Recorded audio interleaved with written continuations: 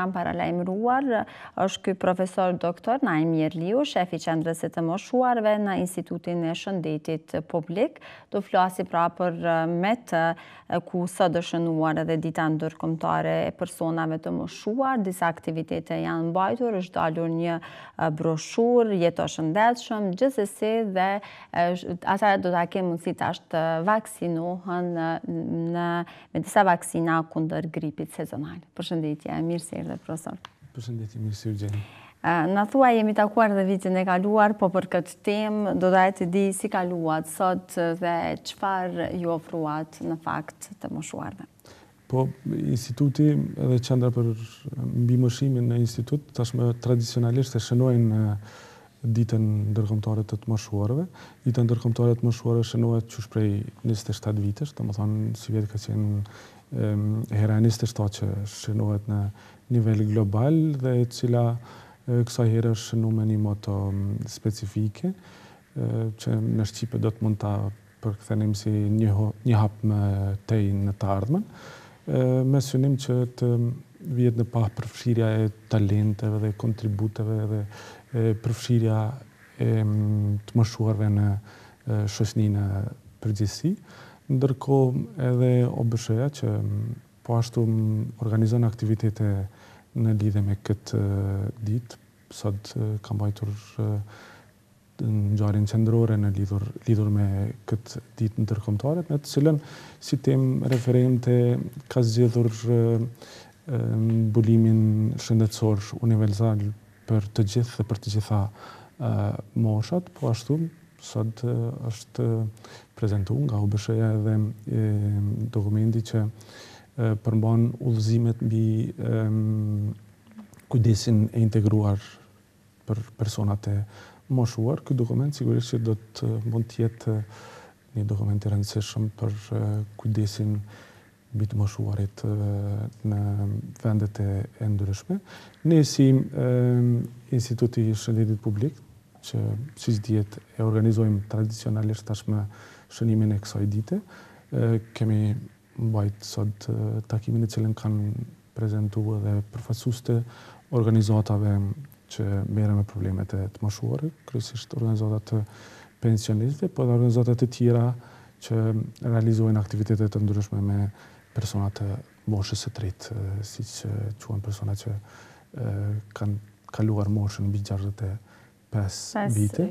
Ne po ashtu, siç e thatë ju, sot kemi bërë edhe prezantimin në mënyrë simbolike, prezantimin e një fletushke që do të mund të shërbejë si udhëzues për hapat ose si një listë aktiviteteve dhe veprimeve që do të kontribuojnë për një jetë shëndetshme dhe për personat. Duke nisur me siguri me aktivitetet, ushqimin, kujdesin shëndetësor. Janë një vistër i aktiviteteve veprimeve përmbajtjes të shprehive të caktuara, të cilat do të ndihmojnë të jetuar dhe një jetë të shëndetshme. Ne zakonisht këto aktivitete i bëjmë në bashkëpunim edhe me këto organizatat partnere që merren me çështjet e të moshuarve dhe distribuojmë edhe materiale, pastaj bëjmë edhe aktivitete të tjera të organizuara ligjërata formative. Është e rëndësishme edhe për familjarët apo kujdesarit e tyre që t'i kenë të paktën këto fletushka apo të marrin pjesë më shumë në aktivitete të tilla që t'u lehtësojnë pleqërinë atyre për të cilët kujdesen. Çështjet e kujdesit për të moshuarit janë çështje të rëndësishme në pothuajse të gjitha shoqëritë dhe shoqëritë zhvillime dhe shoqëritë në tranzicion, siç është ende vazhdon të jetë shoqëria jonë. Ne bëjmë pjesë në atë grupin e vendeve shoqërive në cilat fatkeqësisht kujdesi për të moshuarit vazhdon të jetë pothuajse plotësisht kujdes informal, kujdes që bie si barë mbi familjen, dhe për të cilën formë për kujdeses nuk ka angazhim shoqëror as institucional as të mbështetjes. E them këtë sepse format e këtilla të kujdesit realizohen edhe në vende të tjera në zhvillim, po ata janë kujdesur që për këtë kujdes që njëjtë si kujdes afatgjat, edhe kur realizohet nga pjesëtar për shembull të familjes ose të afërm ose persona të që në një mënyrë marrin përsipër të kujdesen për këta persona, është shteti, janë institucionet ata që mundsojnë që të krijojnë kushtet që ata njerëz të realizojnë atë shërbim në mënyrën e duhur, më të mirë edhe më të efektshme për të moshuarit. Ne po ashtu sot shfrytzuam rastin që të promovojmë edhe vaksinimin kundër gripit sezonal. Instituti nëpërmjet programit nacional të vaksinimit ka marrë pakon prej 85.000 vaksinash kundër gripit sezonal, të cilat tashmë janë distribuar nëpër qendrat kryesore të mjekësisë familjare dhe nëpërmjet departamenteve të vaksinimit nëpër këto qendra.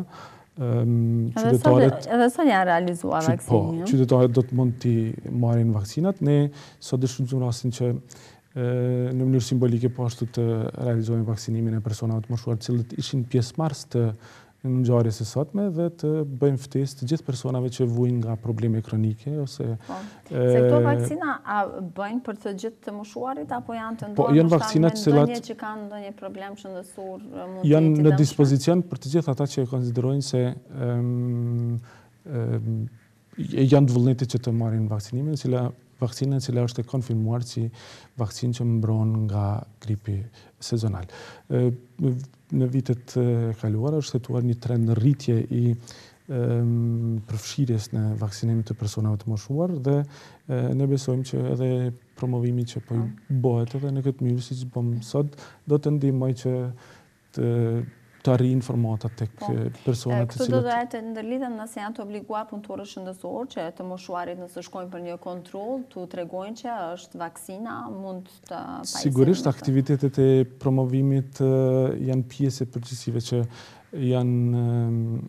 bien në domenin e mjekësisë primare, të kujdesit shëndetësor primare, mjekëve familjar dhe besoj që kjo është diçka që realizohet në vazhdimsi, siç e thash, trendi ka shënu një ngritje në marrjen e vaksinave, shfrytëzimin e drejtës që të marrin vaksinat dhe ne besojmë dhe me këtë rast i ftoj po ashtu të moshuarit dhe personat që kanë probleme kronike shëndetësore që të vaksinohen.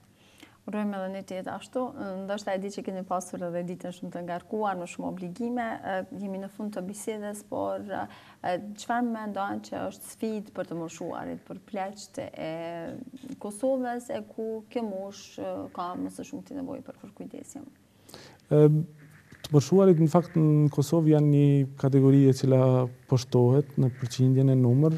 Me regjistrimin e vitit 2011 është konsideruar se janë diku rreth 6.9% të popullatës që janë mbi 65 vjet, si vjet llogaritet janë diku 7.28%. Problemet e tyre janë të natyrës kryesisht sociale, socio-ekonomike dhe shëndetësore.